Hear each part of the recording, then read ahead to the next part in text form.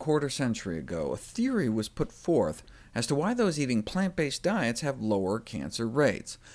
Vegetarians appeared to have up to 3 times the level of lignans circulating within their bodies, thanks to the grains and other plant foods they were eating, these anti-cancer compounds. See, back in 1980, a new compound was described in human urine, a compound X, originally thought to be a new human hormone, but later identified to be from a large group of fiber-associated compounds widely distributed in edible plants, known as lignans. Population studies suggest that high intake reduces breast cancer risk, but where is it found? Seeds, whole grains, vegetables, fruits, berries. With that kind of list of healthy foods, why isn't this just like the fiber story, where lignan intake is maybe just a surrogate marker for healthy plant food intake? Well, in a petri dish, lignans do directly suppress the proliferation of breast cancer cells, but only after the plant lignans are converted into human lignans by the good bacteria in our gut. That's why we want to use antibiotics judiciously, because a few days on antibiotics dramatically drops your body's ability to make these anti-cancer compounds from the plants we eat, and it can take weeks for our good bacteria to recover.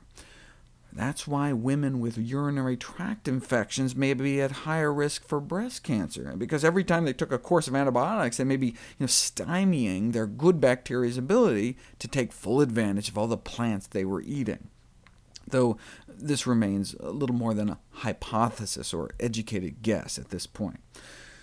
This is the National Cancer Institute study that provided the strongest evidence to date that there may indeed be something special about the lignan class of phytonutrients for breast cancer prevention.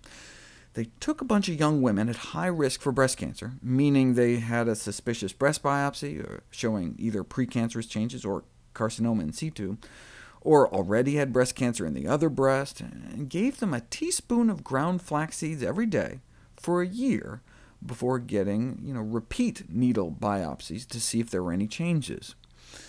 Yes, there are lignans in sesame seeds, nuts, whole grains, legumes, certain fruits and veggies, but they're most concentrated in flax seeds. They could have instead asked women to eat 10 cups of strawberries a day for a year, but they'd probably get better compliance with just their teaspoon of ground flax seeds. So, what happened by the end of the year? The primary endpoint was the expression of a proliferation biomarker associated with cancer called Ki-67. In 9 of the 45 women, it went up, those in red, but in the other 80% of the women, it went down. And overall, they found less cellular proliferation in their breast tissue and fewer precancerous changes.